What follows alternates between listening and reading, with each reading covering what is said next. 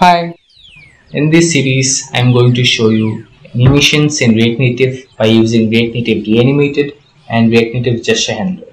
So by using React Native Reanimated, we can run the animations directly in the UI thread rather than using the JavaScript thread, which helps us to avoid the frame drops that might happen in the low-end devices. So as you can see, we are going to create such a beautiful animation, and in this animation we are going to learn spring animation, timing animation, spring animation, gesture animation, and a lot of other things. So please follow this series and you will be able to learn a lot of things in React Native Reanimated and React Native Gesture Handler, and you can use these things in any of your projects. Okay, so as you can see, we are able to drag this object and it closes, and then we can use the fling animation. As you can see, this is not working in the left side, but it works only in the right side, and it comes up and then it closes again.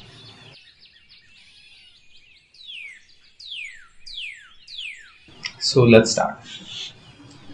First, this is our project, and this is our package.json file.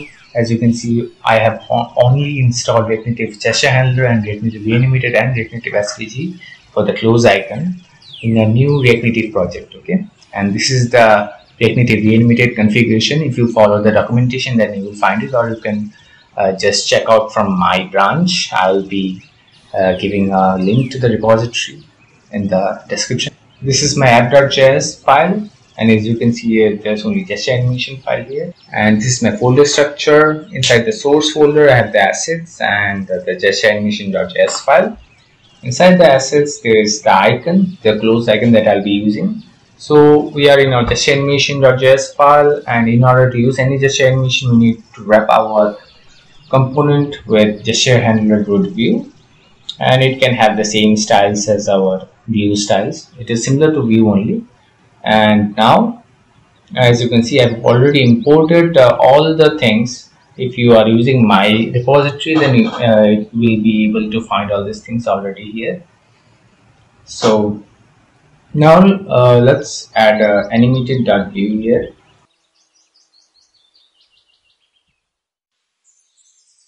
And this will be our object.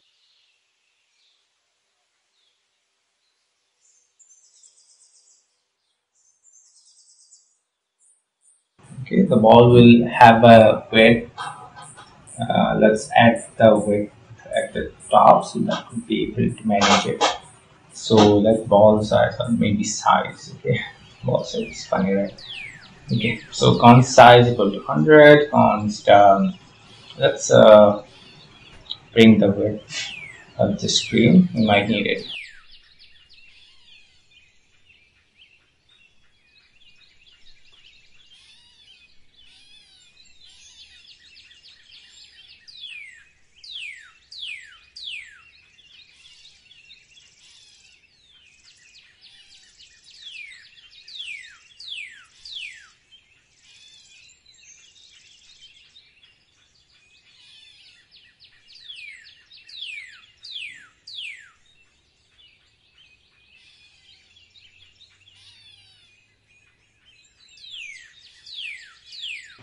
I'm just adding a bunch of styles.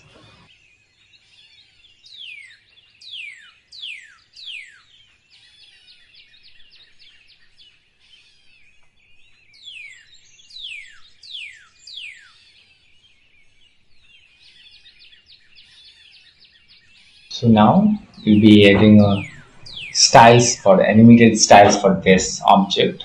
So animated ball equal to use animated style. We'll be using this hub, which gives us a callback, and we can return any animated styles here, which we can add in our object styles, and it will work. Okay.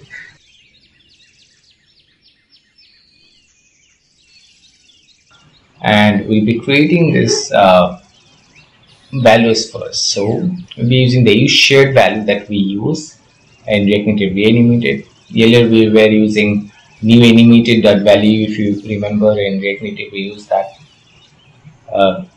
So now as you can see, we have created an offset x and offset y for our x and y values. And in addition to that, we'll be creating a saved value, okay, where we can save the current value of the object.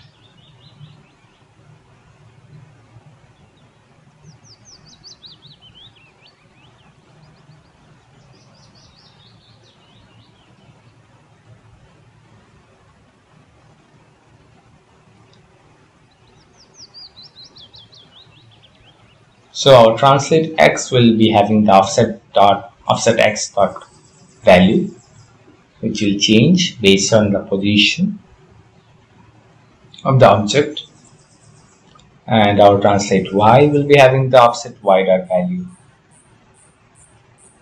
and we'll be adding this inside an array here like this, and it will work. Now should work, right? But no, we haven't added any gesture till now. Okay, we need to add a gesture. We've just added the styles for them, but we are not updating the gesture or the position. Okay, the position is still 0, 0. So now for that we need to use the gesture detector. I'm using gesture detector. If somebody uses pen gesture handler, then they can use them.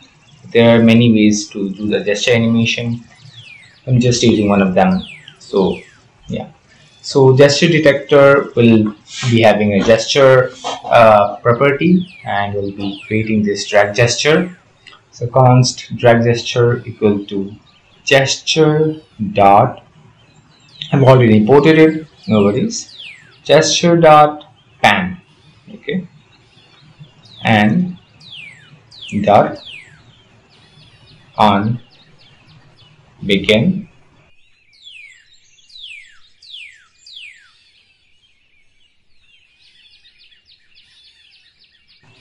next. Can add on update,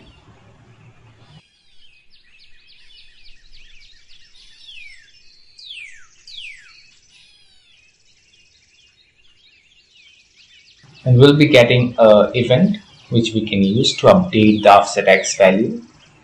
So offset x that value equal to e dot translation x plus saved value that will be saving later. So save ball dot value dot x. Okay. At first it is 0. If you remember, we have initialized it with 0, and offset y dot value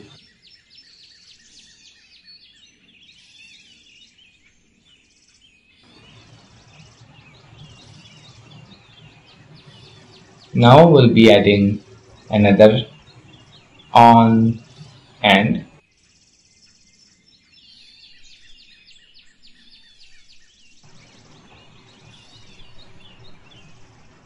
it will be giving another callback, and here we'll be updating the save call that value equal to x offset x dot value, and y will be having offset y dot value.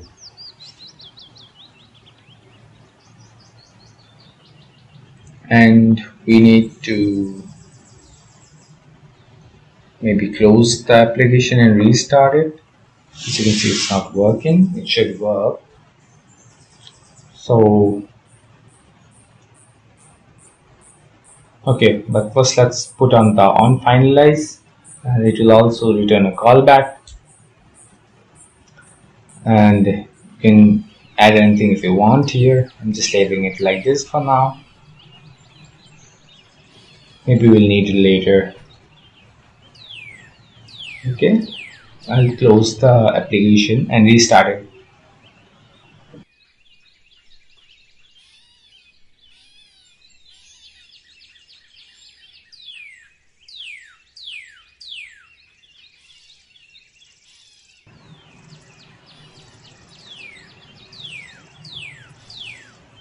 So now as you can see, okay, there's something wrong with this animation. Maybe I did, yeah, e dot translation y it should be, okay. Now it should work properly. Okay, now it's working properly. Great. So as you can see, this is working. Now we can remove this one as we are not using it right now. Maybe we'll need it later. We can add it again. Okay, the animation is working properly, the drag animation, and we can use spring here. It works really well and gives us a nice smooth animation with a little bit springiness. I really like it, even though you can't use it every time. It looks hard. Okay, so it's, oh sorry, it's not use spring, it's with spring. Okay, it's with spring, with timing, with delay, this kind of animations. Okay, as you can see, this is smooth transition. It